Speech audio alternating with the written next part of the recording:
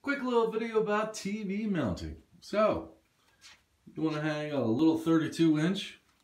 Most of the time these are kind of small. But, so we have drywall and wood paneling. Ooch. So we have to cut out that wood. Now, a lot of times people say, hey, Amazon just does it for $99. Ooh, that's a great thing. So when you get these universal remotes or stands, you might notice that the HDMI cables are right on the actual bracket.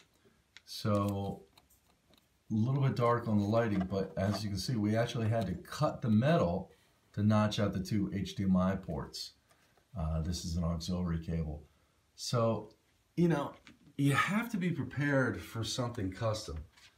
Every television is not the same. The ports are not going to be the same. So what are you supposed to do? Do you special order? Yes. But a lot of times when we get on site, this is some of the stuff that we have to factor out.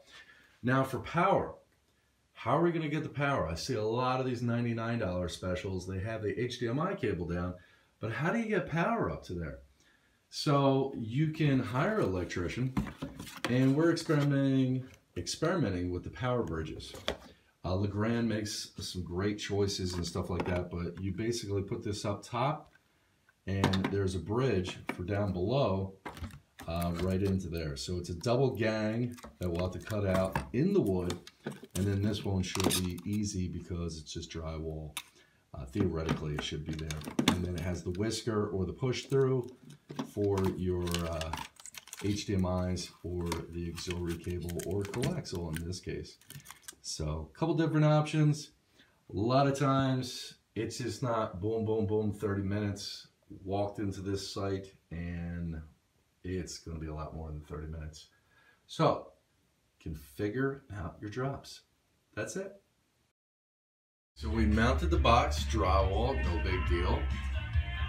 And I like to put it in the middle because, you know, for the cables. So here's the thing. A lot of times we'll be going into weird things, so we had to actually start in the wood with a paddle bit because we're never going to know what's there.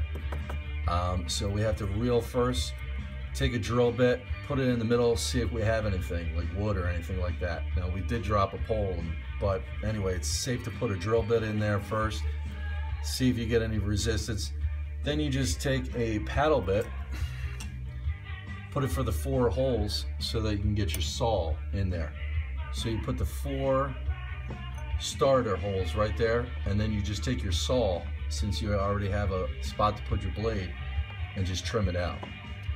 So make sure on board you always have a saw and an assortment of bits. Step 3 on the way. So here we go at the end. We have power. No image right now. We don't have anything plugged in. So inside the wall is just your HDMI cables, coaxial, auxiliary, whatever you want, network connections. I would always suggest someone putting in a network cable because even though smart TVs are wireless, it's going to chew up your bandwidth.